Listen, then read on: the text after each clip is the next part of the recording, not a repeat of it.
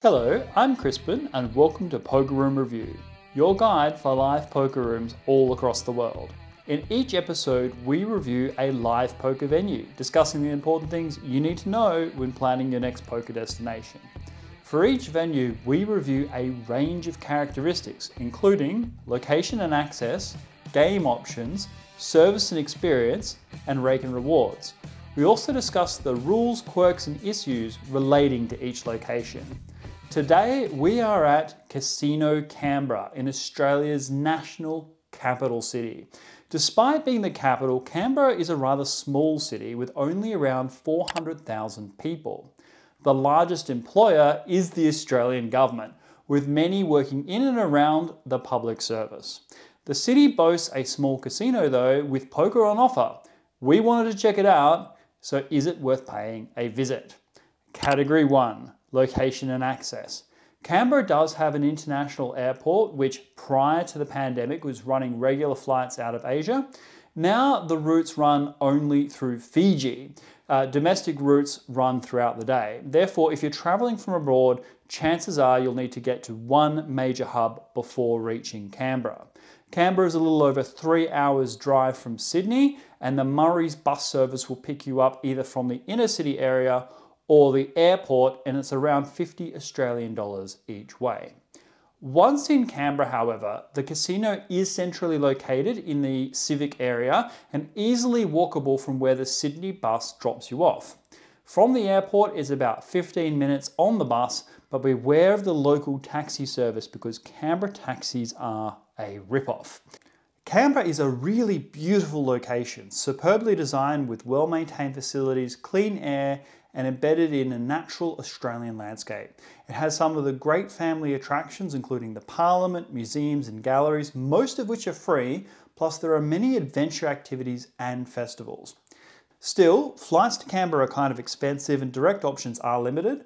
Once you have made it to Canberra though, things get simpler and the poker tables are right there in the middle of the gaming floor. Accommodation is plentiful but can be on the pricier side, though you can afford to shop around since the casino is located next to multiple public transport hubs. For location and access, 3 stars. Category 2, game options. Limited. Very limited. Poker at Casino Canberra only runs 2 nights a week, Friday and Saturday from 7 PM until around 3:30 AM. What's more, there are only 2 tables running which fill up really early. You can put your name down to register from 12 PM onwards that day, and then you have to return when the game starts at 7. The lists are incredibly long, so if you just showed up at 7 PM, you probably won't get to play at all. Both tables are $2, $3 no limit Texas Hold'em with a $100 to $500 buy-in.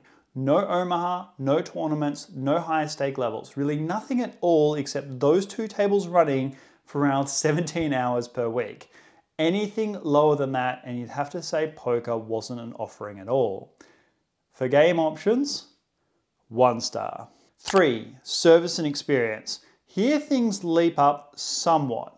Of all the casinos in the world, Casino Canberra has among the best aesthetic, with absolutely superb upholstery, felt, chairs, carpet, and lighting. Playing there really does feel like you're in someone's wealthy mansion or in Casino Royale, with spacious layout and gorgeous design. Staff are also genuinely friendly. Despite being superbly well dressed, they maintain a sense of country feel. Food is affordable and you can eat at the table, though I'd recommend sharing with the person next to you because the serving sizes are enormous. Coffee isn't free, but at least it is excellent. That said, there are some notable problems. Players can't wear headphones and must sit back from the table whenever using their phone. The tables are situated close to the fun wheel, which can get a bit distracting, as are the announcements over the PA system for whenever a new person is being called to the table. The biggest problem, however, are the hands played per hour. You'd expect there'd be a greater sense of urgency given how limited the time is at the felt. However, every process step seems aimed at slowing down the action. First, both tables have a shuffling machine, yet when we were there, neither were in use during our visit. Dealers deal out of a shoe and the cards are counted out and washed every dealer change. Games play 10-handed, which slows the game down even more, and dealers have to stretch across large tables to collect cards and chips. Chips are also changed at the table. It seems that literally everything that happens is designed to slow down the action, and hands played per hour is around 20% lower than the global average. There are a few other nitpicks too. For instance, the tables don't even have all-in buttons, so it's not always clear when someone has pushed all their chips in or they still have some behind. It seems that with just a little bit of logistical thought and at least one more table, many of these issues would be resolved and the game would play faster and the experience would be much improved. It's clear that the casino management doesn't really know how to run a poker game, but the casino itself is truly gorgeous and a really nice place just to be. There's large screens showing live sporting events and staff have a genuine down-to-earth personality. For service and experience, 3 stars. Category 4, Rake and Rewards. Most of you will know by now that Rake in Australia is pretty taxing. 10% for pretty much all games nationwide with a cap of $15, no different here at Casino Canberra. Unsurprisingly, there are no jackpots or high hand bonuses of any kind. Moreover, the Casino Canberra rewards program doesn't apply to the poker table, so locals don't even accrue points. None of this is surprising for a venue that runs poker over 2 tables 2 nights a week. At the casino, it's more of a novelty than a feature. For Rake and Rewards, 1.5 stars. Rules and quirks. The real quirk of Casino Canberra is the absence of special rules. Not even straddles are allowed. Any bet placed after the big blind is considered a blind raise with no option available. There is one strange rule though, which on reflection I kind of like. But first, I've published a new book on Kindle called Poker Stoic: How to Control Tilt and Make Good Decisions. I share 200 Stoic poker maxims from my private notepad, applying Stoic philosophy directly to poker. Obviously I'm biased, but this has honestly saved me more big blinds than any other product. If you'd like to improve your mental game and support this channel, see the link below. It's only $10 US. You can download it straight away. I'd really appreciate it if you left a review. But back to Casino Canberra. At most casinos, if you put out more chips than required for a call, but less than the amount for a raise, the dealer will determine whether the player has exceeded 50% of the extra bet necessary to be a raise. And if so, the player will be asked to put out the extra chips for a min raise.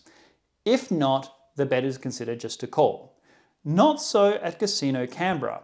If a player fails to announce a raise, then any amount short of an actual raise is considered a call no matter what. On reflection, I kind of like this rule, since most of the time when this happens, players are only intending to call anyway, and it reduces time wasting trying to work out the amount of a valid raise. The other rule I like is that Casino Canberra punishes betting out of turn. If a player bets out of turn, then the player whose turn it was to act, if they check, then the player who bet out of turn is obliged to check as well. If the player whose turn it was to act bets a small amount, then the best the person who played out of turn can do is call. I think this is good for the game and reduces angle shooting. Overall, poker at Casino Canberra is not a major offering and is something hosted casually as a courtesy. It's difficult to get a seat, and really something that can only be guaranteed by showing up at midday to put your name down. The game runs slow and with many processes holding things up. That said, the staff are friendly, the furniture comfortable, and the setting and decor absolutely gorgeous. You absolutely would not come to Canberra for the poker offerings, but if you're here already in town and know you have a Friday or Saturday free, then now you know that there is poker available and how to access it. 1.5 stars. We review new poker rooms regularly, so if you found value in this content, please hit the like and subscribe buttons because it's the only way YouTube will know that this is the case. Also, please, if you've accessed any Facebook groups or poker forums, please consider sharing this video because getting more views is the only way we can create more content. In the meantime, have you been to Casino Canberra? If so, what did you think? Is there anything I've missed or recommendations you'd like to include? I'm sure everyone would appreciate it. If you want to check out more reviews, you can do so right now. Otherwise, thank you for watching and I'll see you next time. Goodbye.